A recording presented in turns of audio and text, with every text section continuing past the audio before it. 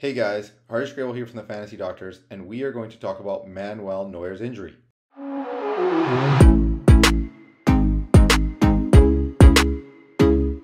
So, after Germany was eliminated from the World Cup, Manuel Neuer had a little bit of time off before Bundesliga was to resume, and he decided to go skiing and unfortunately broke his leg while skiing, and Bayern Munich has disclosed that he is out for the remainder of the season.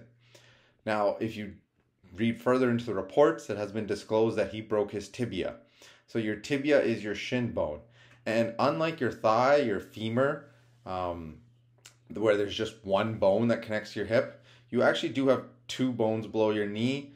If you're looking at your leg, your ankle has two sides, your inner ankle and outer ankle.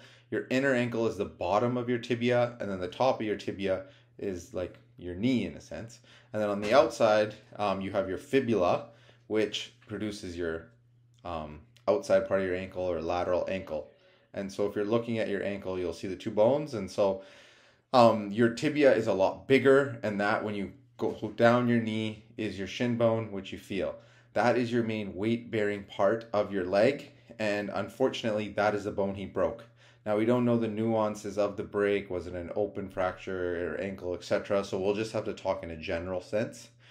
Most likely it is broken at some point in the middle or upper aspect, and it's not actually involving the knee joint or ankle joint. Typically when this happens, people get what is called an intermedullary nail or IM nail. Basically, they put a big long nail through the middle of the bone, and then depending on other fragments, he might have plates and screws in other areas.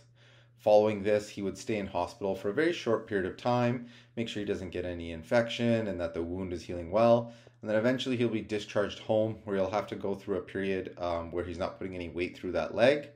Eventually, if they're seeing good healing on follow-up images and things are going as progressed, then he can get to the point where he can start resuming very light activities. And I'm sure we'll eventually see some images in the future of him working with the physios in the gym.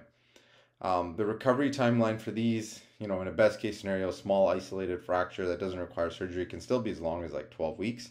But in his case, we're looking at things like 4 or 5 months and longer. And so that's why Bayern has already declared him out for the season. The good news is that I do expect Manuel Neuer to be fully fit for the start of the preseason for Bayern Munich going into next season. And I do expect him to still be the same elite goalkeeper that he has been for, you could say for 10 plus years when he does return. The nice thing is again, that he will be having a good extensive rehab where he can regain that strength. And there is evidence that shows that even though players can have a bit of a decline after they suffer a fracture, they still usually continue to play at an elite level following that, unlike things like torn Achilles and torn ACLs, where sometimes these are career-ending or, players are playing at lower leagues following this. So, in short, Manuel Neuer unfortunately broke his leg, likely had surgery. He's going to be out for the season. But my expectation is that he will be back fully fit for next season and the same elite keeper that he was beforehand.